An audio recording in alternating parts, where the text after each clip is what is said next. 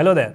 So this is my website, and if I scroll down, it gives this cool dynamic effect. This style is called the parallax effect, and I'll show you the easiest way to do this in just a few minutes. The first step is to create a folder where all our logos are there in either JPEG or PNG format. On the Elementor canvas, make sure the content width is set to full width and the width and height are maxed out to 100% of the viewport. I'll also adjust the gap and padding to 0. For the background, I'll go to the Style tab and pick this image. Let's set the position to center and the display size to cover. I want the background to stay in place, so I'll keep the attachment option fixed and keep it no repeat. Now the fun part, the scrolling effects. I want the background to fade out a bit when I scroll, so I'll turn this on and add some blur. I'll also set it to fade out. Let's quickly adjust the level and viewport range from here. Awesome, our base is ready. Now I'll drop in an image widget like this and keep the resolution at full.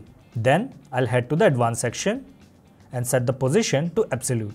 This setting will set the image to full size and cover the entire screen. Next, I'll duplicate the image widget 4 times for the different layers. To keep things organized, I'll turn on the navigator from the bottom left here. Now I'll select the first image widget and insert the mountains layer like this. In the advanced tab, let's change the Z index to 1.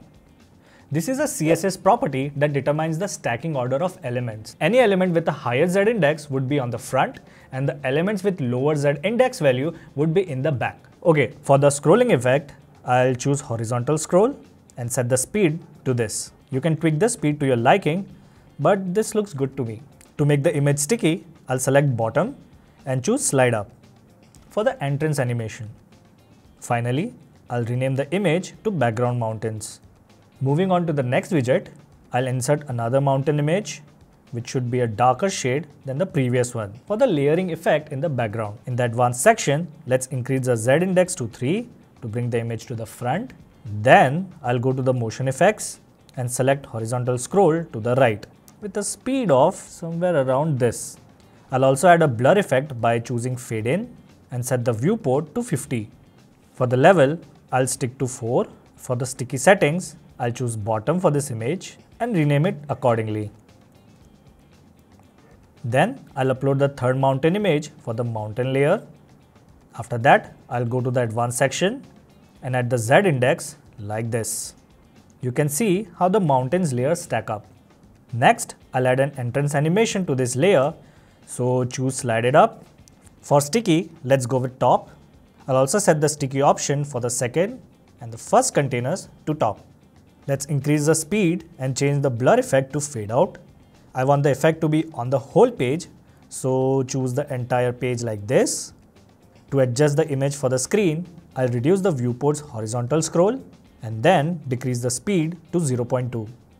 Now let's quickly go back to the second container and navigate to the motion effects. I'll select entire page just like I did for the last container.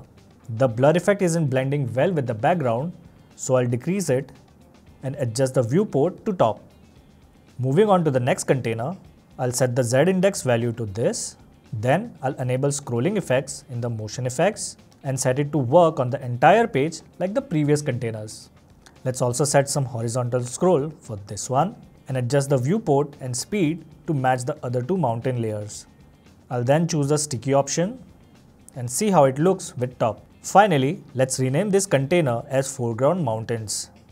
Let's proceed to the next container and insert the image. I'll use a picture of a moon for this one and set the image resolution to medium. I'll head to the advanced section to make it look like the moon is rising behind the mountains. I'll start by increasing the horizontal orientation offset to the maximum and setting the vertical orientation offset to 110. Then let's set the entrance animation from the motion effects menu. After that, I'll enable scrolling effects and adjust the viewport and speed for both vertical and horizontal scroll. Let's also add some left margin to the moon from the layout section. Moving on to the last container, I'll use this forest image as the final layer of the foreground. I'll then add a z-index value of 5. For the entrance animation, I'll choose slide it up from the menu, and for sticky, I want the image to stick at the top, so I'll select top. Next, I'll enable the scrolling effects and make it a vertical scroll. I'll choose entire page again. Then I'll add some blur like this so that it appears sharp when we scroll. Okay, the last thing we need is heading. I'll drag the text widget and change the text from here. Then I'll set it as an H2 in the HTML section, and from the style tab, I'll align it to the center. After that, let's change the font and make some minor adjustments. Choose this color for text and then set the position to fixed. To center the text, I'll adjust the horizontal offset and select bottom from the vertical orientation. Next, I'll move the z-index and set it to 5. Then I'll go to motion effects and choose top for the sticky settings. Finally, let's turn on the scrolling effect and increase the scale speed. I'll also adjust the speed of the vertical scroll, the viewport range, and the scale speed. Now let's see how it looks. So I'll open up my website, scroll down a bit,